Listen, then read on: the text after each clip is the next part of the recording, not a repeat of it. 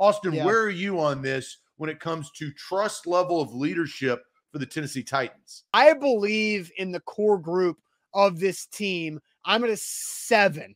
I think you slipped. I think you truly think 6. I think you're confident in your 7. No, I'm confident in my 7 is because I think we've seen Derrick Henry be able to put this team on his back and not have the mistakes week after week like he had against the Jags with fumbling the football. We've seen at this point in the season, when the Titans get desperate, Derrick Henry is usually at his best. This is kind of how I have put it together. I'm at a 6. I give 2 for Vrabel. I give 2 for Derrick Henry. I give 1 for Ryan Tannehill. So I'm at a 5 right there, and I give a half a point to Jeffrey Simmons and a half a point to Kevin Byard. So I'm at 6.